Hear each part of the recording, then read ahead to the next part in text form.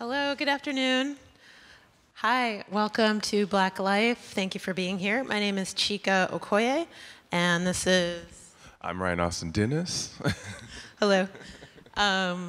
Before we get started, we want to acknowledge that this event is taking place on unceded Ohlone territory, and just pay our respects to the ancestors of this land and all of our ancestors. So we'll just take a moment to be in solidarity with the struggles for Native sovereignty and against colonization.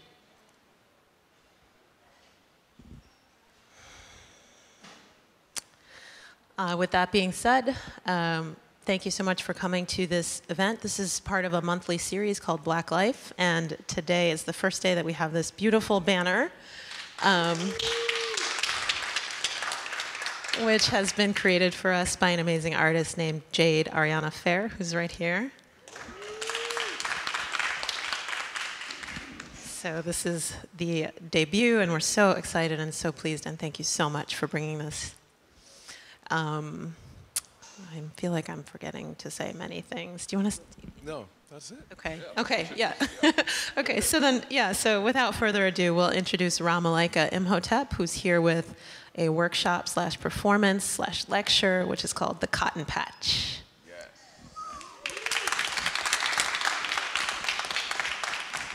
You have a stationary mic too. Oh, yeah. Okay, awesome. It's on. Okay. Hey y'all. Thank you for coming out. As they said, I'm Malika Imhotep. I've recently begun identifying as a Black feminist writer and performance artist. Oh, thank you. I appreciate you. So this workshop, performative lecture, is me trying to re-enter or reimagine a workshop I did as part of the Oakland Summer School in I think it was last December, where it was just I wanted to do this experiment in writing and thinking about what it would mean to form a collective memory bank and let that be the material of our poems. And so, before I begin, I'm gonna play this lovely Nina video and then do some altar setting, and then we'll keep going.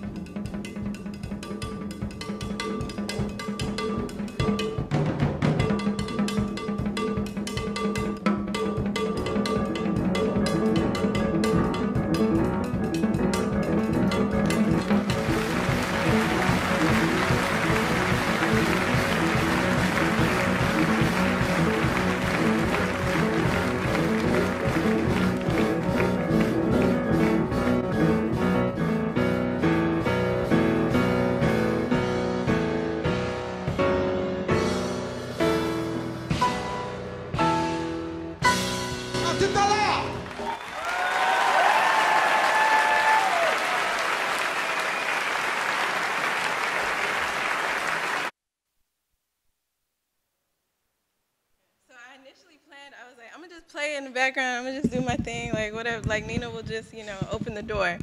But in a lot of like African dance traditions, they talk about, or have y'all heard of Pearl Primus or Primus? But she's like a lot of the reason why we have kind of a contemporary West African dance contingent in the United States is because of the work that Pearl Primus was doing, or Primus, just kind of a foremother in this kind of like dance anthropology, but also like performance. So one of the things she writes about is like this, how the spirit of the dance, like how in African societies, and I think she's writing most about like Western Africa, like dance is just a part of the rhythm of life. And the dance is so spirited that when someone's really tapping in, when they're moving that energy from the ground up into the air to the sky, when their movements are in sync with the stories that they're supposed to tell, it's almost impossible just to watch. And I think that like Nina carries that for me, even though like we think of Nina as like this virtuistic piano player, but also like there's just something so like spirited about the way she moves her body and the things that the movement allows her to tell when sometimes the other elements of the song are too tight or constraining. So thank y'all for witnessing. So I put these two quotes up, and they're from the Site of Memory, which is kind of the text that I'm drawing heavily from today. And Toni Morrison writes, "If writing is thinking and discovery and selection and order and meaning, it is also awe and reverence and mystery and magic."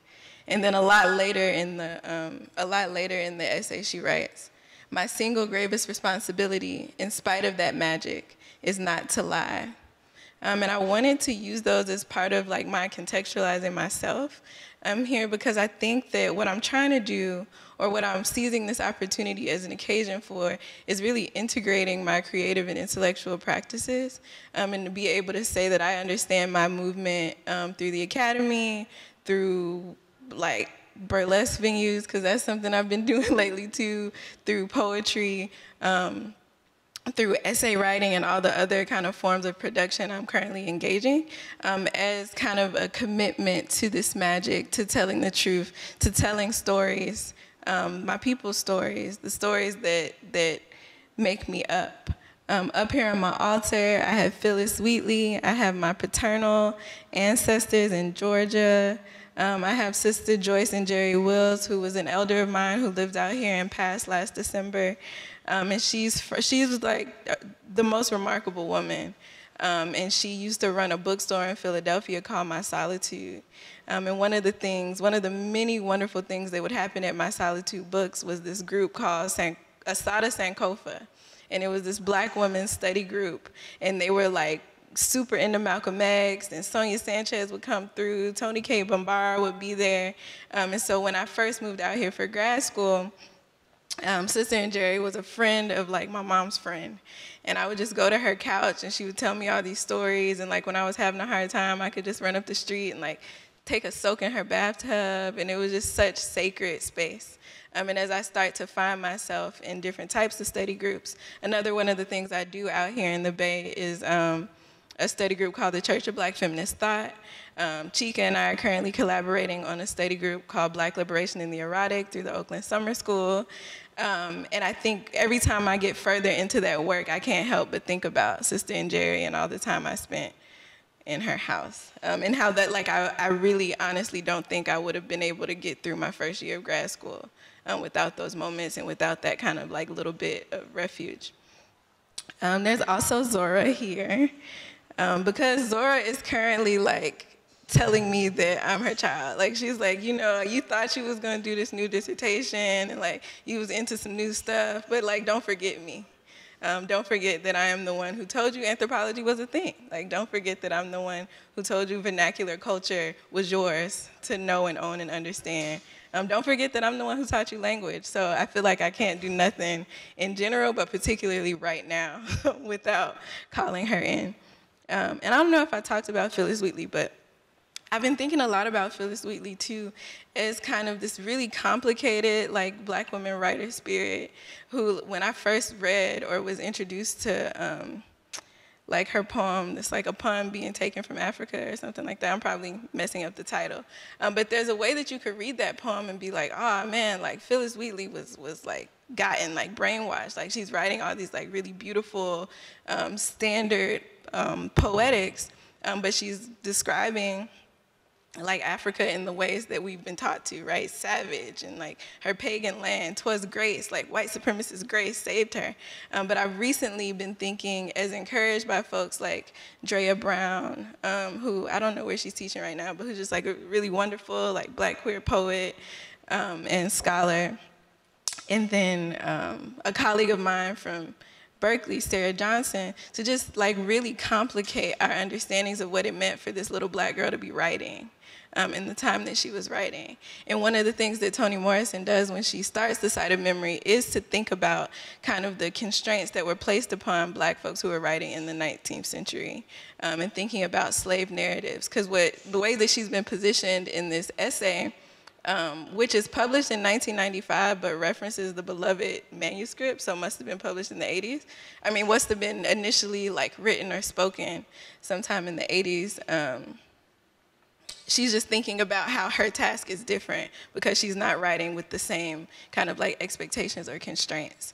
And so all that to say, like I think Phyllis like is a genius, was a genius, knew of her genius, and really like crafted poems that could both protect that and also like enable it to reach more places. Like she wrote how she wrote so that I could buy that book at a bookstore in Boston. I also think that Phyllis Wheatley's spirit intentionally pulls Black feminists to Boston, because if you start to think about it, like just a wild amount of like Black women's rights activism and what we would now call like that whole like 80s moment of like Black feminist political activism, cultural production, and scholarship, like everybody touched a toe in Boston. And it doesn't make sense because like, why? Like Boston is a really hard place. It's like really racist, really racially segregated, but something keeps making the currents go through. Like Angela Davis went to Brandeis University. That's so random. Then I went to Brandeis University, and not to say like I'm like in there, but like I'm in there. So, you know, it's like, and Patricia Hill Collins also went to Brandeis University. Hortense Spillers got her PhD from Brandeis University. And that's not even touching on the fact that like Barbara Smith and Demita Jo Frazier and all of them were like down the street organizing alongside Audre Lorde, and like, so something's up in Boston, and I think it has everything to do with Phyllis Wheatley. So, thank you. That's like the most important thing I'm gonna say today. And what else? And I think, and I was saying this a little earlier before I distracted myself, or before my ancestors distracted me, is that like writing is such a like everything, a lot of what we do in the world, particularly as folks who consider ourselves creative or otherwise like artistically inclined, like text has become such a presence.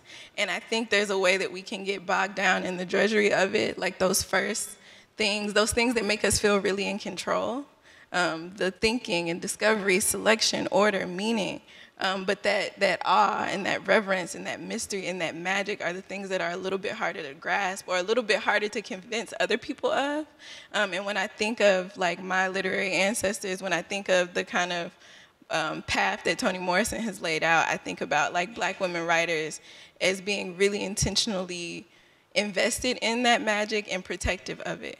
And I kind of felt like those were really good grounding statements for me to introduce myself. I didn't say that I'm a PhD candidate in African American Studies here, which I guess is kind of important. But I think like I have a colleague who's like, you know, I introduce myself as my grandmother's granddaughter, and like I introduce myself as my mother's daughter, and so I've been thinking intentionally about ways to like not be like, hello, I've been in this hellhole for 4 years, and that means I'm credible.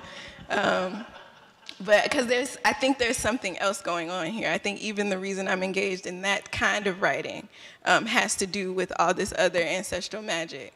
So, yes, that's me.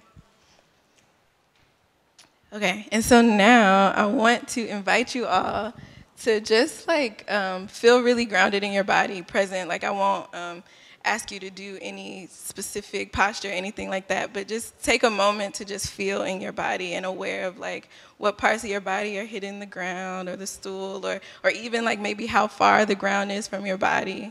And then I'm gonna play this clip from the movie Beloved, and like, yeah, just receive it. Like don't be trying to like make sense of it or like look for who's who, just like receive or witness.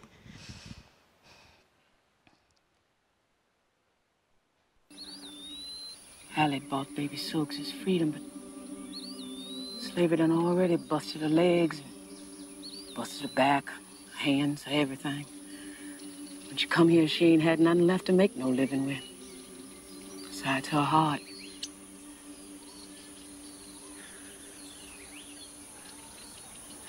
Baby Suggs used to preach right here. Let the children come.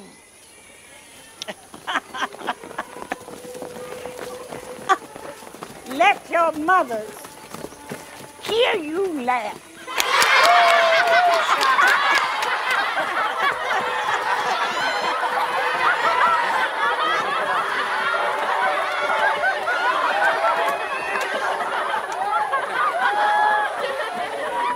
Let the grown men come.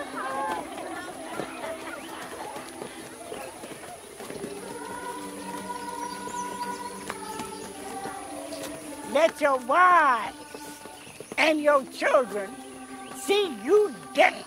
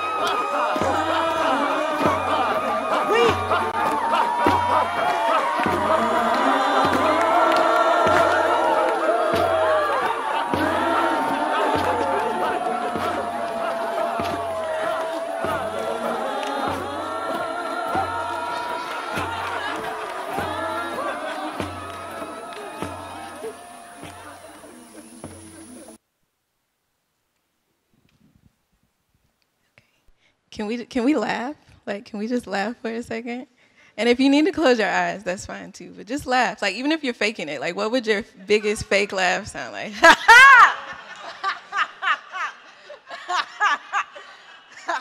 And let it like like, let it be something you feel, you know, like laugh. Or at least, okay, let me just get one laugh that you feel in your tummy. Like, even if it's just a big ha!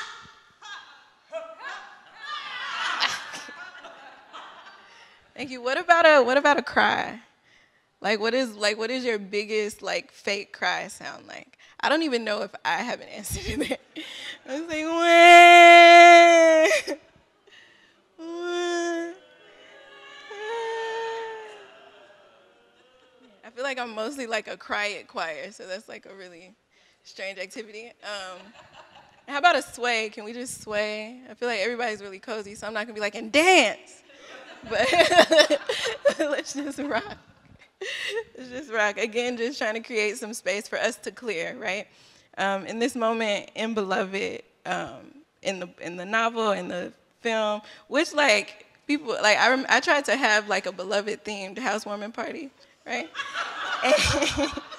Or like I pitched the idea, right? And I made a flyer and everything. And my roommates was like, what? And I was like, no, it's fine. It's October. Like, it'd be great. And then I was like, we can show the movie. And my roommate was like, you cannot just show Beloved at a party. Like, what? Like, nobody's trying to watch that. But I think it's great. I think if there's another one of my objectives here, it's just to be like, hey, here are the things I'm positively obsessed with. Know that about me. So the Beloved film is one of those things. And also the novel. But so in this moment, Setha, who's played by Oprah Winfrey in the film, is bringing her daughter Denver and her kind of like the haunt, specter, embodied fleshly version of her baby girl Beloved, who, according to like the legend of Toni Morrison's novel and also kind of the archival story is based on, like Margaret Garner was an enslaved woman who got to freedom, and when her masters came and found her, she decided that she was not going to let her children return to their fate as enslaved folks. So she slit the throat of one of her children. And there's so much kind of like lore around Margaret Garner, like around that case and the ways that in the kind of like archival record of her is one thing, but then the kind of popular dissemination of her image is another thing. Like if you Google like Margaret Garner, the photo you'll see shows like a darker skinned woman and a grown, like a grown black male child on the floor, which is a complete like obfuscation of what actually happened. Margaret Garner was like also recorded as a mulatto, and like the child that she killed was a daughter, but there's a way in that moment and how to hold like the real horror of what this woman did. She had to be cast as darker skinned. It had to be a bigger child so that she was just a murderer, you know, like this idea of her finding an alternative route to protect the impossible innocence of her child has to be taken away from the story in order to make it sensational. So, boom, Toni Morrison reads that, and because she's awesome and positively obsessed like me, she's like, you know what I'm gonna do? I'm gonna write a novel. Or you know what's happening, this novel is writing itself. Like I'm reading this newspaper clipping and then the text is already there. And then she says like, you know, she was sitting outside her house and she saw Beloved come and sit on the bench. And she says it like really dead ass, like Toni Morrison's not being funny, she's not joking. She's like, no, like Beloved came out the water, she sat there, and I was like, oh, okay, I'll tell your story. So in this moment, which I think is kind of like one of the major or most like easy to grasp instances of rememory, which is another like Morrisonian theory of memory that Beloved really is the master text on. Setha is just recounting the story of what she saw Baby Sooks do in this space of the clearing. And why I love the film is that whereas in the novel kind of rememory is this recurring trope that like that you could dare was just like something an enslaved woman is saying. Like, okay, you see your memory pictures, like that's just beautiful. But in the film, like they walk into the clearing, and in that last moment when Baby Suggs like winks or acknowledges Setha from the memory, that kind of idea of these pictures in her head still existing in the place. Like she walks the babies to the clearing, or she walks not the babies, she walks her daughters to the clearing, and instantly all that is there, you know. the people are laughing, dancing, crying, weeping, that kind of communal, like exorcism almost, is happening in front of them. And I think it's also really interesting that that was a story of importance to set the, and that like in the novel, the speech that Baby Sooks gives, like her lessons, the words that her heart speaks are all about kind of a repossession of the body. You know, she's guiding people, love your arm, love your neck, for they do not love it unnoosed. You know, like she's really kind of like giving a cleansing. And I think it brings me a lot of juicy feelings. Like in our Black Liberation in the Erotic class, we're talking about like how text act on the body. And I think like reading that passage in Beloved, which everybody should read, or even like you could Google like Baby Suggs at the clearing, like what does Baby Suggs say at the clearing? And it's just a really beautiful prayer, incantation, call for a reckoning with Black life. And I think it just felt important to start there and to allow us to clear it together.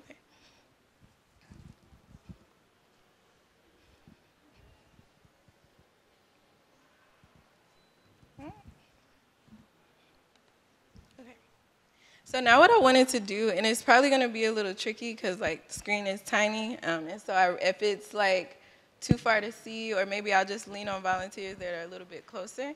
I pulled some quotes from the essay, The Site of Memory, and I would like to invite us to just like have somebody volunteer to read and just spend a couple minutes like talking about what comes up, or like what words or images are particularly evocative and like how that feels. I'm learning that that's just kind of a part of my facilitation style.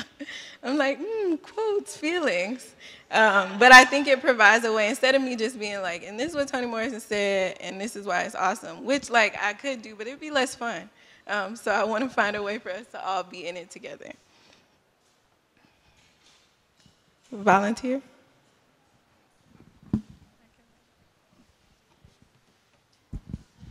For me, a writer in the last quarter of the 20th century, not much more than 100 years after emancipation, a writer who is Black and a woman, the exercise is very different. My job becomes how to rip that veil drawn over, quote, proceedings too terrible to relate, end quote.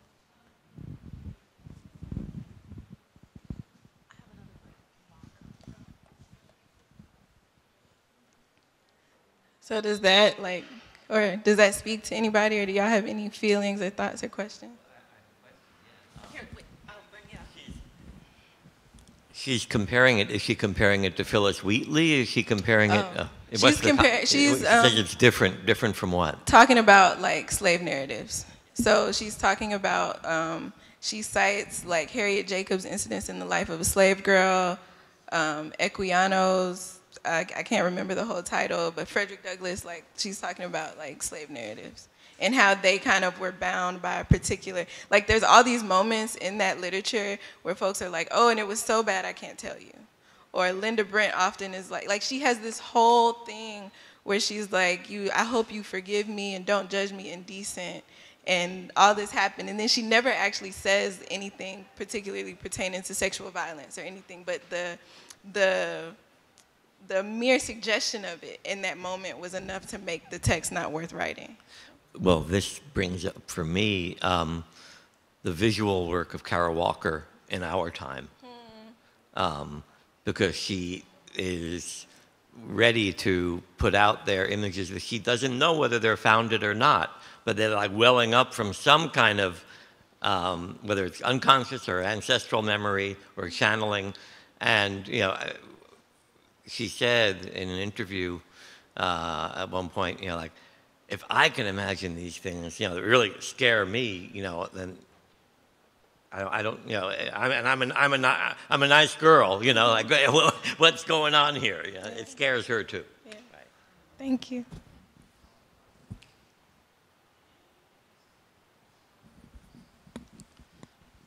This makes me think of my great-grandmother and some of like the elders in my family. My name is Ekua. And how like it's really, really hard to get their stories from them. And most of them, they just don't. share. And so I feel I'm also a writer and really concerned with ancestral healing and just personally and collectively. And so to bring stories forward in a way that can heal, I feel is my role. So I feel I relate to Toni and what she's saying. Like, well, you know, my great-grandmother is not gonna tell her story because it's too hard, it's whatever. She has erased the memory even. So yeah, so it feels like it's my job to tell stories like hers, like mine, like my mother's, and get my mother maybe to tell hers. So I feel that. Thank you. Anybody else? There's a couple more quotes, so you know, don't feel pressure.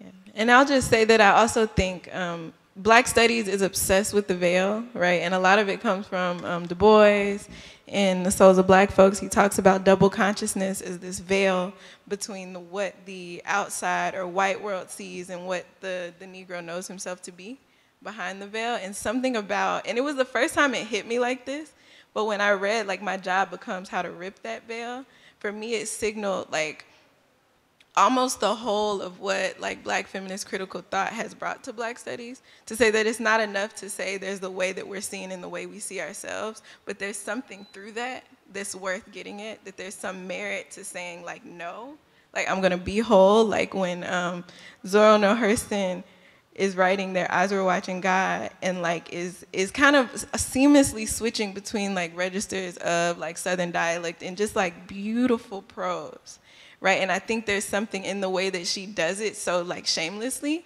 that is this like, I'm not gonna bracket my Southern dialect. I'm not gonna make it seem like this is on one side of me and this is on the other side. Like, no, this is a cross current that runs through me continuously. So my text is going to literally flow through that veil, to rip that veil. And I think perhaps there's something distinct about a Black woman's vantage point that does that. And that's something I'm just starting to think about now. I've read Beloved dozens of times, and I like part of what resonates for me is feeling like the idea of ripping the veil brings the visceral experience. Like you can, I still cry every time I read the book, and I think about Morrison's work as an artist and what she's doing that makes it not just like I'm telling a story about this thing that happened, but I'm gonna make you feel it. And at times it's sort of obtuse, or there's this, you know, you're not entirely even understanding everything that she's writing in the novel, but there's this way that it becomes really visceral. And so I'm thinking about like what it means to be a writer and an artist, and how the emotional experience of art does that and speaks to people in a way that just like recounting stories, well, I don't know. I don't know what the contrast is, but something about her work does that.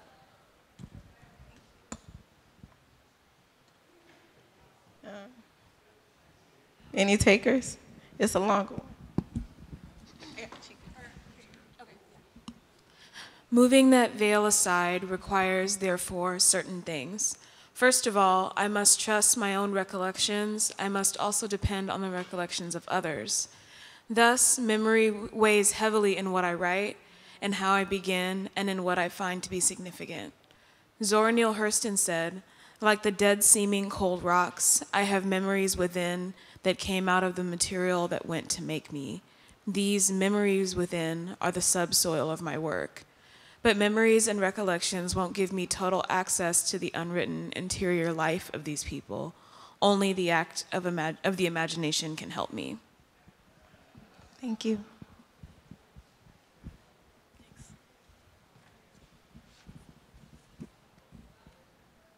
Any thoughts or feelings or questions? I mean, sorry to just do this, hog it, but I definitely, also as an artist, obviously, this piece around the subsoil of the work is really calling out, or something about being able to hold a sense of place or a sense of memory or a sense of a people or a time that there's no, like you said, like those kind of more logical aspects of a writing process or a creative process, it escapes that completely. And like, what is it about being a Black woman or having kind of a Black feminist lens on the world and on my work that makes it so that like that subsoil can speak back to me and I can kind of have, like, what is it about that position that gives me that trust, I guess. There's the trust piece also really spoke out about like trusting in what exceeds this one way of knowing or understanding the world. Word, 100,000%. And that's also why you're one of my favorite artists. Any other things rising up?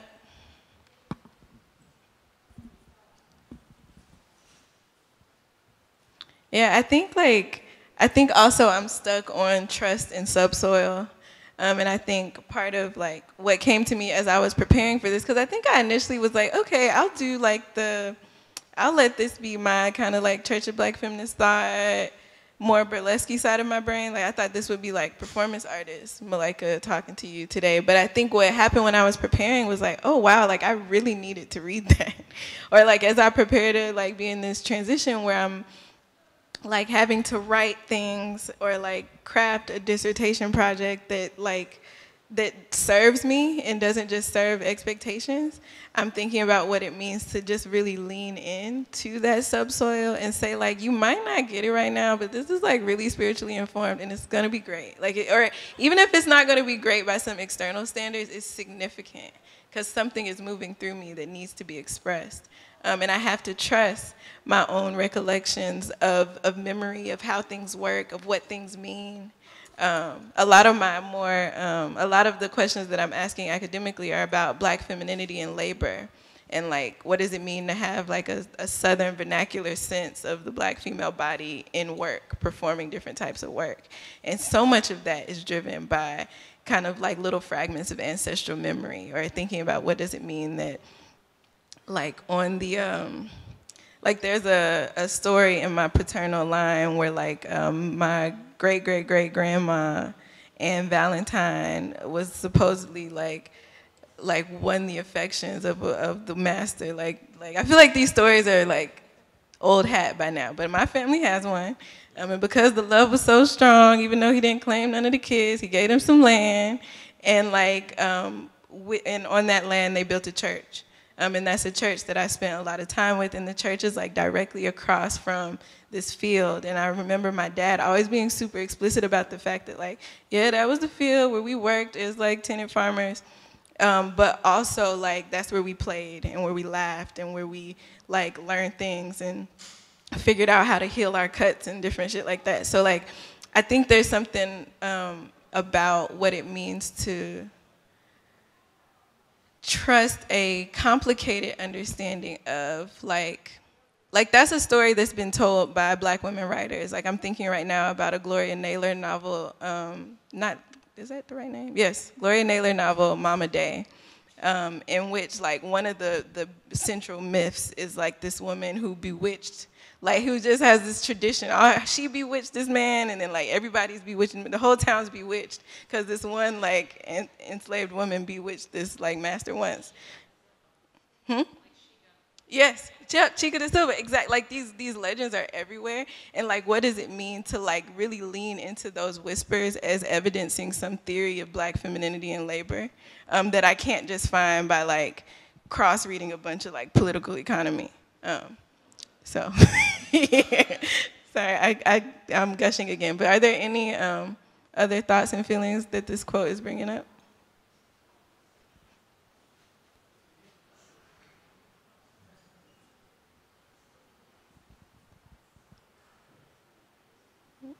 Any takers?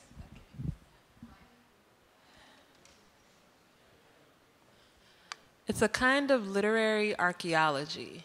On the basis of some information and a little bit of guesswork, you journey to a site to see what remains were left behind and to reconstruct the world that these remains imply. What makes it fiction is the nature of the imaginative act, my reliance on the image, on the remains, in addition to recollection, to yield up a kind of truth. Thank you. Am I cool? You got some feelings? Yes. Wow. I feel like the previous quote and this quote and just it's really landing on me in a really weighted way because I'm also working on a memoir right now, and I also like have had trauma in my life that has like relieved me of a lot of my memories, and so there's this way that I'm like, yes, like I have to learn how to trust my memories that do come and construct the rest with like the support of ancestral knowing and like living people knowing, like talk to my sibling and like, you remember such and such, what happened? And people fill in what they remember, and everybody's memories are true and not true. And I feel this really deep drawing to this idea of creative nonfiction and just like blurring those genre lines in terms of telling story as healing, as ancestral healing, in particular for Black women in my family and for myself. So that when she says a kind of a truth is good enough is kind of what I'm learning. Yes, yes, yes, yes. Thank you. She also said in the slide before, the unwritten interior life of these people. Yeah, that really strikes me in terms of, you know, you got to go there. You have to allow yourself to go there because it's not, you're not going to find it exactly in documentary form. Yeah. Please, come on now.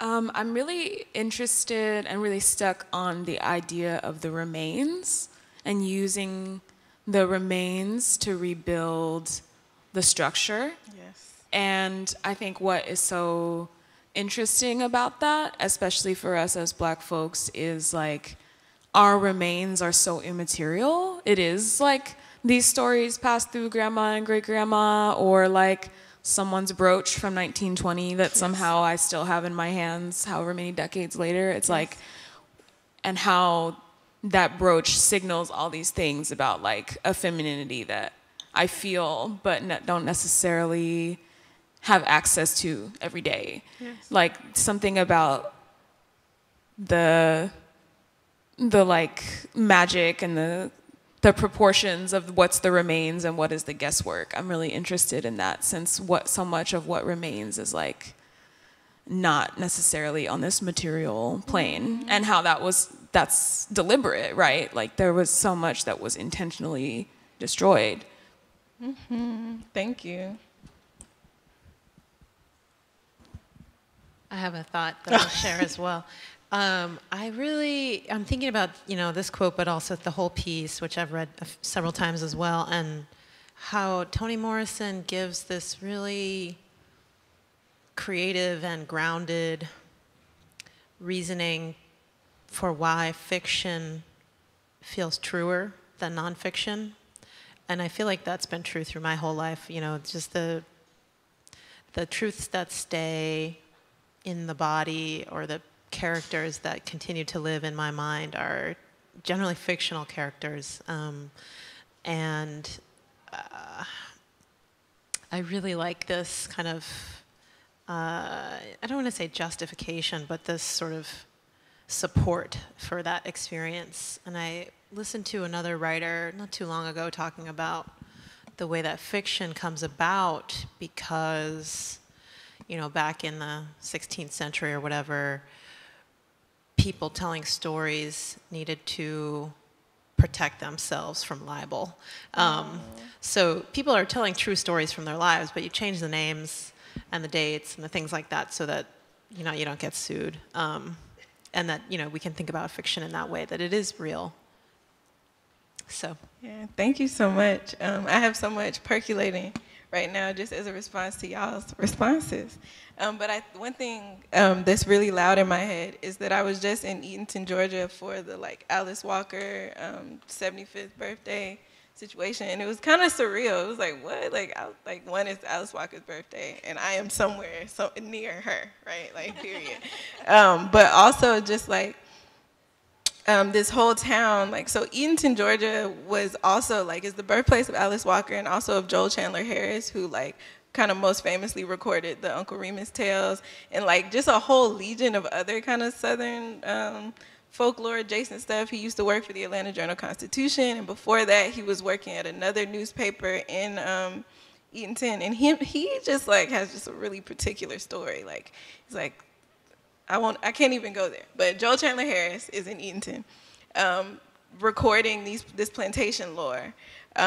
And inadvertently, these stories, Brer Rabbit, Brer Bear, Brer Fox, are the stories that Alice Walker grows up on, And that's not to discount or overwrite kind of the really complicated paternalistic presence of Joel Chandler Harris, but just to say that I went to the Uncle Remus Museum, and I'm in there, and there's this black woman sitting in the back, and she's been working there for 13 years, Eatonton native. And when we tell her while we're in town, she's like, oh yeah, Alice Walker was 4 years behind me in school. I'm like, what? So we're all in all this stuff. And then I asked her if she had ever read any of Alice Walker's novels, and she's like, yeah. And then she starts telling me the story about how she played The Color Purple for her. She played The Color Purple for her grandma or some elder in her family, and in the first 5 minutes she had to turn it off. And she was like, I knew that the story of Sophia, that's my auntie, but I can't till this day tell you what my grandma saw in those first 10 minutes that made her shake it off like that. And the grandma's response was something like, that girl been listening to old folks talking and put it in a movie. What is this? And for me, it something about what you were saying about fiction as this place for fact. And I'm really into creative nonfiction right now. I've been thinking a lot about Saidiya Hartman's new work. And every time I'm in a room talking about it, there's this really awesome Black Studies reading room happening in Boston right now, led by a colleague of mine, Giovanna Jones, who is at Harvard. But anyway, so she's doing this Black Studies reading room, and we're talking about beautiful wayward lives and beautiful experiments, and everybody's super concerned about, is it fact? Is Saidiya lying to me? Is she drawing me in with these beautiful stories and getting me all emotionally invested, and then she made it up? How dare she? And I think there's something here and in the rest of the essay, this portion of the essay, where Morrison is I'm not telling lies. I'm not even really invested in the distinction between fact and fiction. And Saidiya says, or Hartman says, that fact is a statement supported by the state or something like that. That's really the difference. And I was like, what? So yeah, and Morrison says that also, I think, in her own way. She's like, I'm not interested in fact and fiction, I'm interested in truth. And the quote that I started with, she says that she's kind of uneasy with the label of magical realism because despite of magic, I need to tell the truth. And the reason why I employ my imagination, the reason why I'm so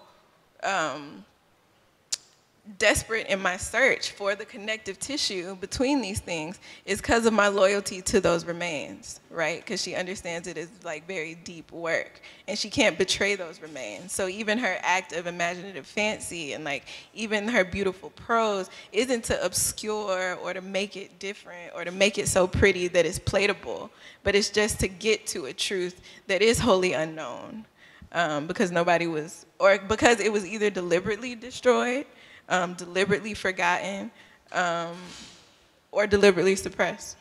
I think Zora Neale Hurston is also somebody who's really invested in that. In Mules and Men, the whole kind of folklore cycle she gets into is about folks in the South sitting on the store porch, telling big lies.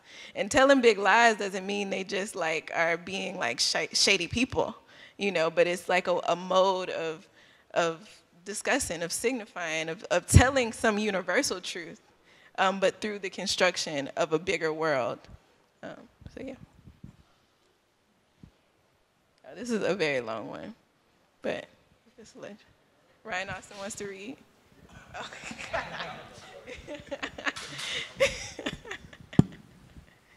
Get closer. Thank you. Okay. I'm sorry, y'all. Okay. The act of imagination is bound up with memory.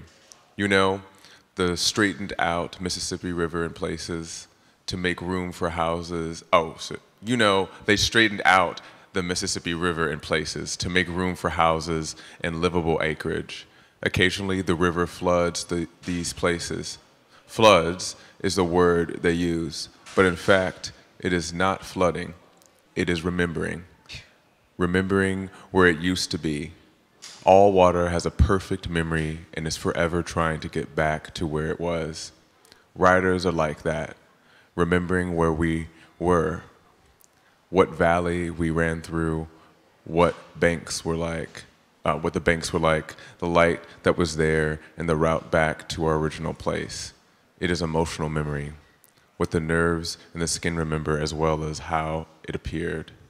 And a rush of imagination is our flooding.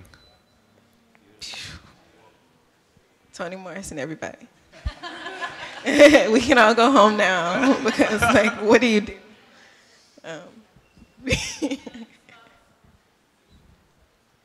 Yeah, thoughts, feelings, questions?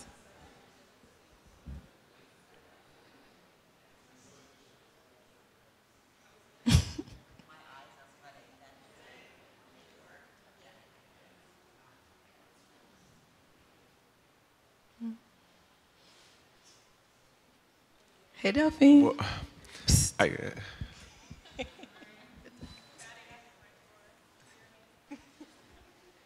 I mean, I guess for me, like all water has a perfect memory and is forever trying to get back to where it was. It's like, what does that mean for black? You know, what does that mean for black folks? What are we returning to? And like thinking of, yeah, what is that perfect memory that we're trying to get back to? And is there a getting back? Yeah, that's just like, yeah, it's a lot to hold.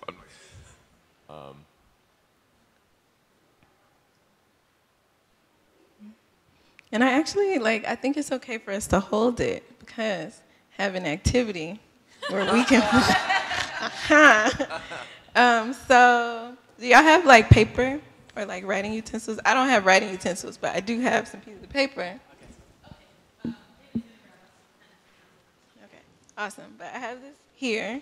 Oh, the most fun part, I don't know if I have enough like little like prompt things, but we'll figure that out. You can just pass the basket. Mm-hmm.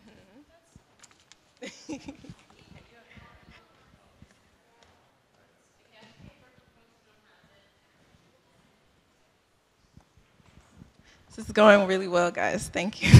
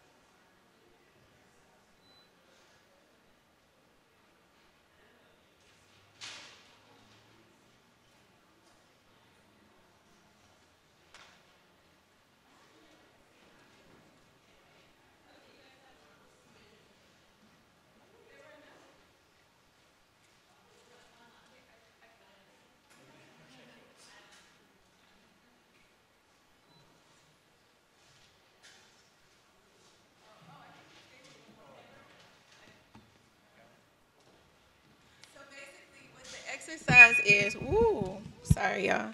The exercise is to write about when did you first learn to blank, and the blank is whatever your little piece of cotton says.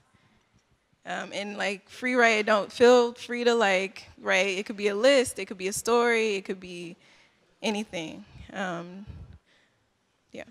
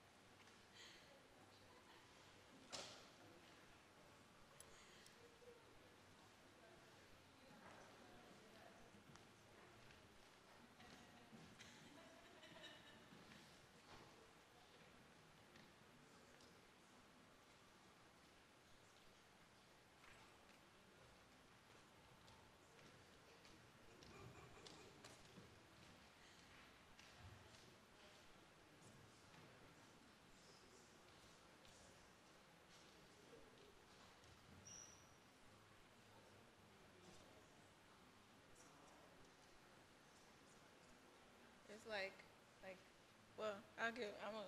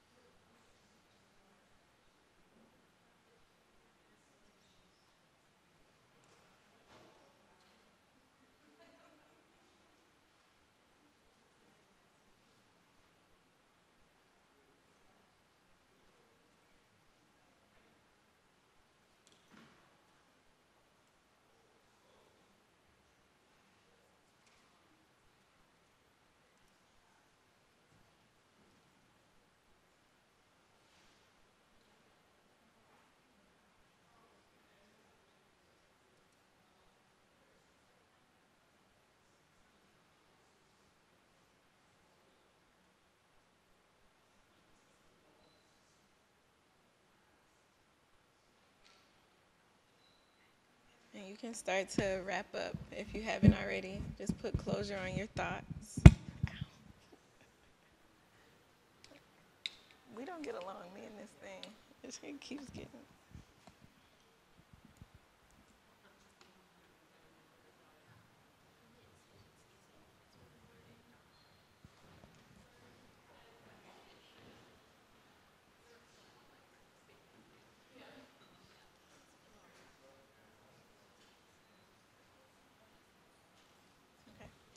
All right, so this is a bit of a choose your own adventure moment because there's a way that I did this the first time, and then but I'm open to finding a sharing strategy that suits your needs.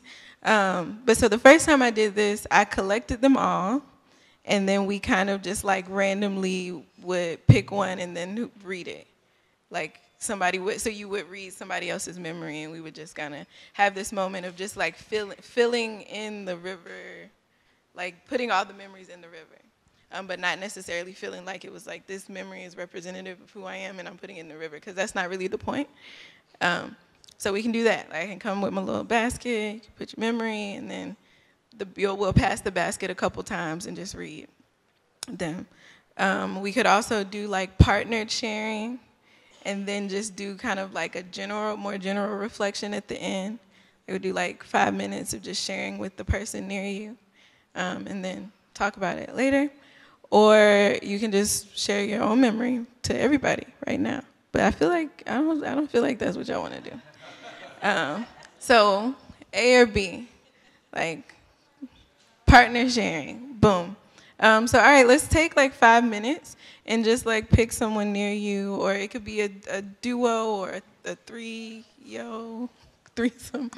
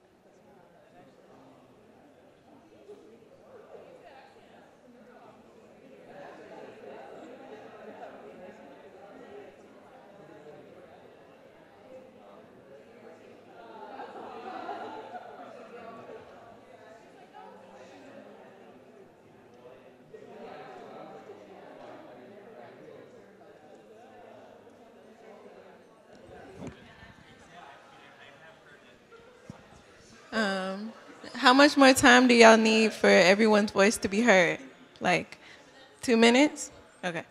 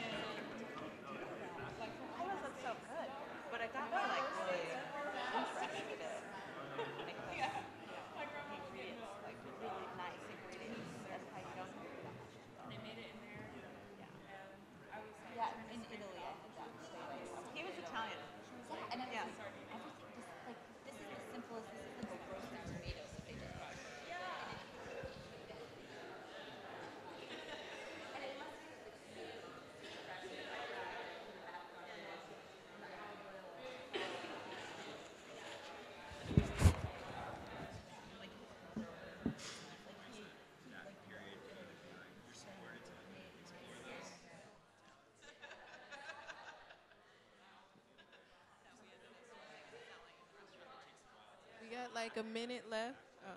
Oh. We got like a minute left on the clock. So be closing thoughts, you know? It's hard to bring. You know that one, if you can hear me clap once, do that if it Okay. comes to it. Like, hey, shut up. I think it's fine. I think it works.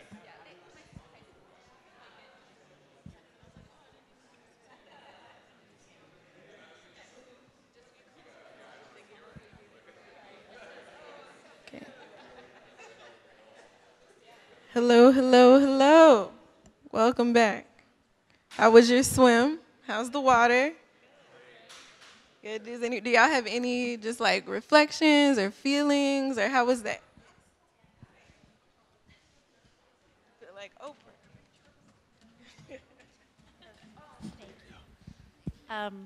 Can you hear me? Yes. I asked for permission to read the person sitting next to me's version because it was her first draft and it sounded like a polished draft, but I did ask permission, so if you don't mind.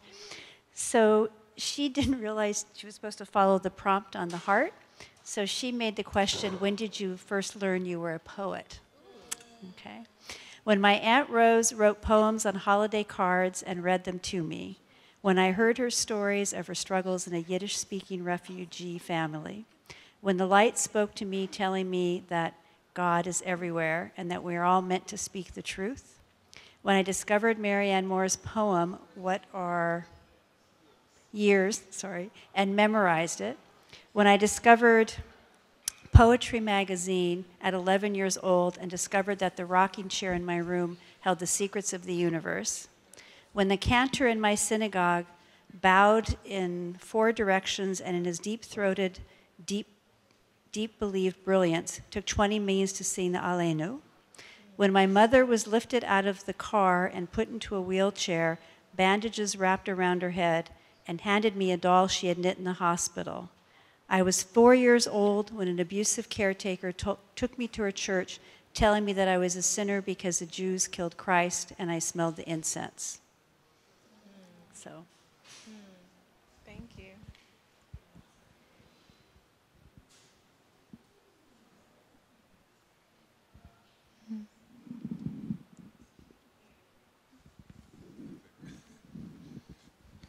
Not really a memory, but we were kind of talking about parenting and childhood a little bit, and that kind of all came about. Like Ruth, you were talking about, if I may speak, like this idea of like when you were a kid, like your mom would wash the dishes, and you would want to wash the dishes like just like her, and how kind of responding to those notions of like kind of adulting, being an adult, but also thinking about femininity and trying to like encapsulate that. So that was kind of interesting, and imitate, yeah.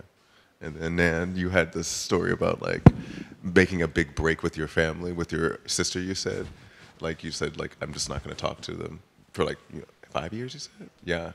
and like how that was like a big instance of no, like, so this seemed like, and mine was like about another weird family thing where my parents gave me the option. I had done something as a kid, and I wanted a Power Ranger toy, and they gave me the option of either getting the toy and a whooping or not getting the toy at all. And so I chose the toy and the whooping. And so, and it's like this thing in my life. It's like, and we were just talking about like, what does that mean when you get these options, like, you know, and how those play out in your life as an adult. So, like, yeah. It's some deep shit. Thank you. Woo.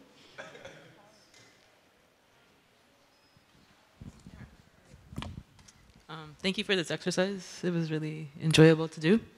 I don't normally speak a lot, but I kind of feel like reading mine, even though I might have lost it. No, I think it's okay. It's hiding like I normally do. My prompt was, when did you first learn to pray?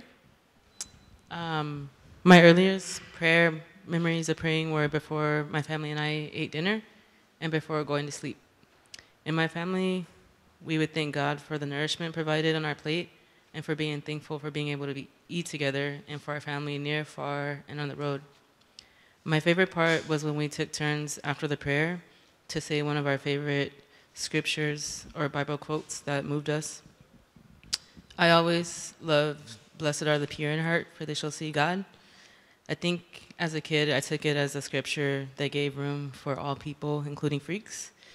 Whether you were a Christian or not, as long as you had a kind heart, you were going to be okay and invited to go to heaven, is what I took from it. And that always kind of settled me as a kid and made me feel like things were going to be okay.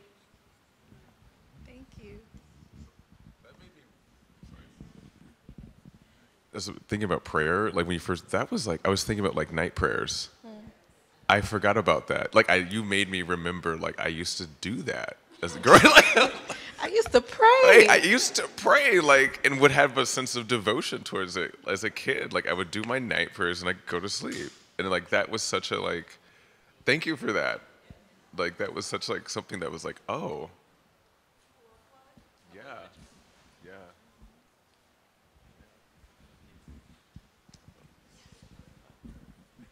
I just think that's really true and really revealing. Kids do that, and they're really sincere about it. It's very real. It comes from a very pure place. And I mean, that's all I was going to say. Yeah.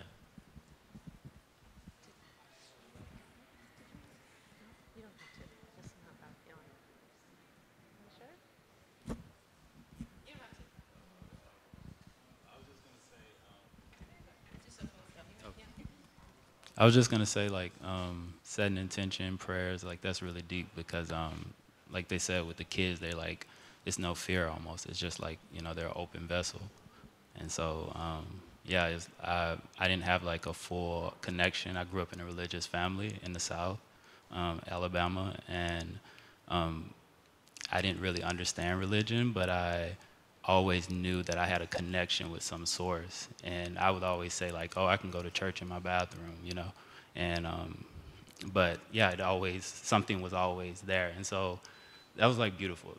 Yeah, the children, and yeah, it's like deep. Yeah, they're like open. They're like an open vessel. Thank you. Anything else bubbling up?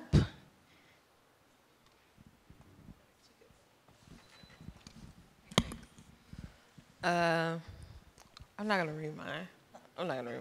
I got when did you first learn to heal, which was really poignant for me. But I was really struck by like what the two people I was sitting with got and how I intersected at when did you first learn to clean, and like when did you first learn to wash your ass?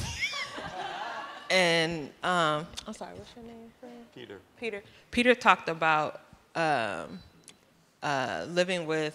growing up with a black domestic woman working and cleaning up after him, and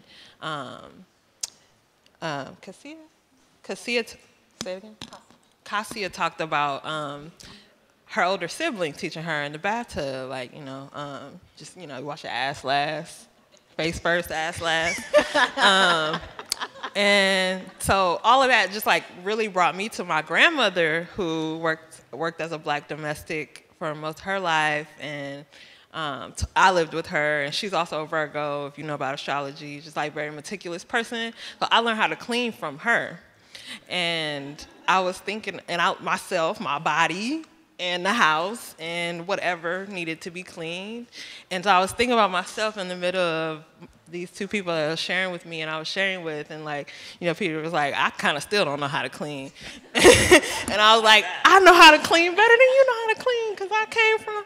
So I was just like, like really sitting here with the legacy of these Black women who cleaned all these people in their houses and took care of them as they was dying and cleaning them still. And like, yeah, I know how to clean like that.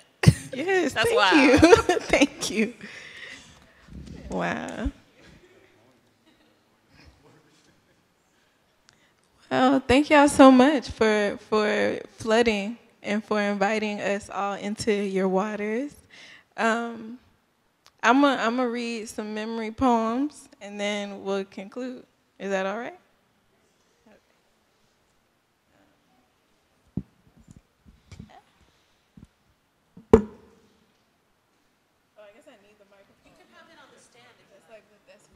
I'm like,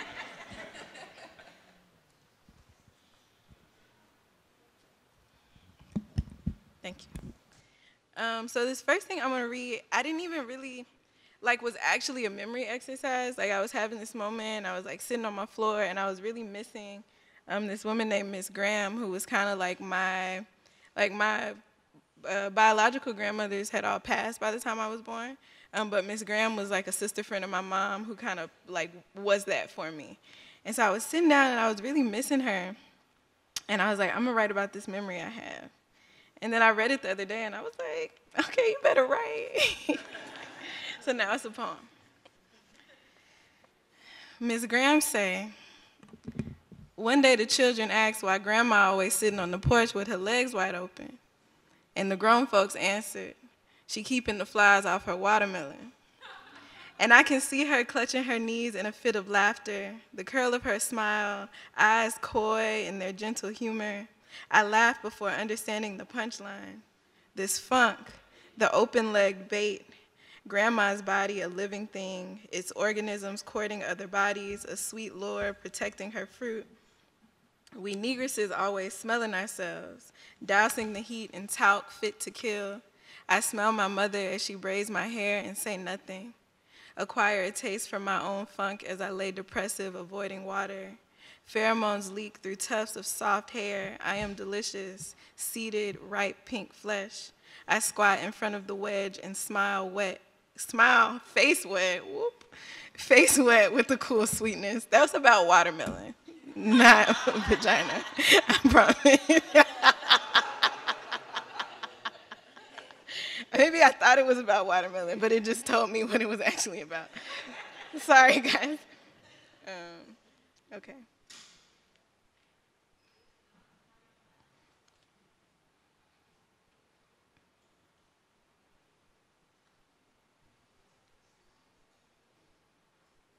Okay, and this poem that I wrote intentionally as a poem is called Home is a Mouthful of Spit for Your Tender Heart. 1. The humidity moves into my skin and breaks up all my English.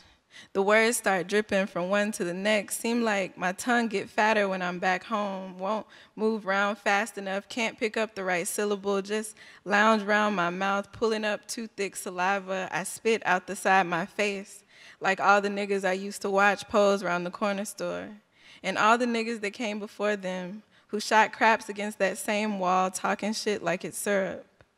A young black thing, pretty like me on a good day, walks by and that spit turned to steam. Creep up the back of thighs that wouldn't normally be exposed this time of year, but this a Georgia winter. And when my mama first moved down here, Sagittarius as she is, they barbecued on her birthday. All that New York just melted away and her English started to break too. Soon she started to moving like them Augusta women her folks ran north to get away from. 2.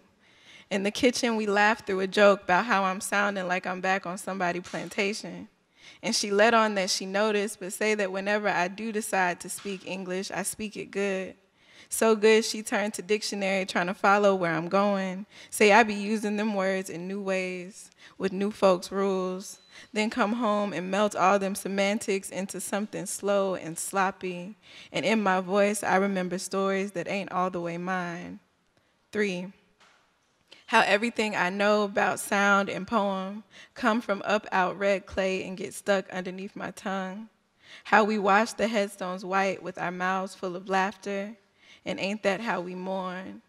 How my daddy's sister used to keep dolls on her bed just like I do, and ain't that how you put beauty to rest? How they used to fill cuts with cobwebs, and ain't that where all the wisdom come from?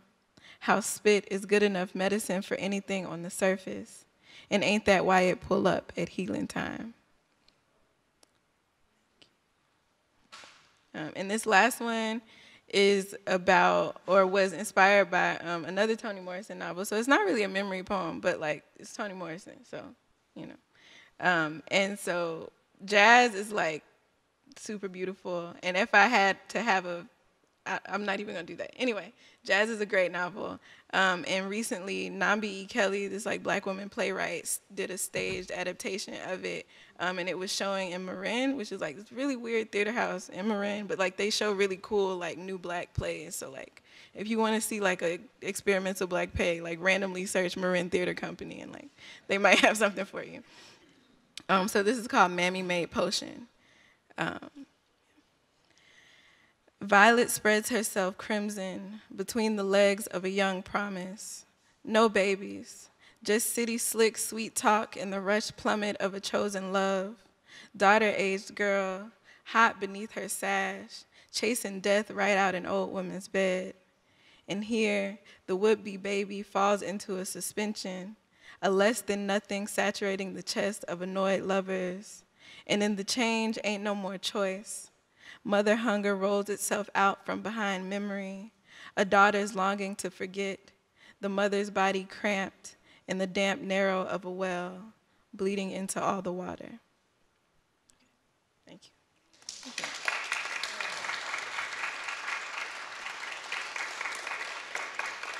Thank you.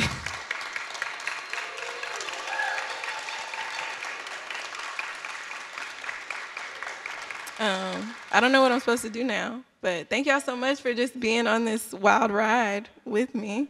I guess technically this is like Q&A time, if y'all have like Q's that need A's.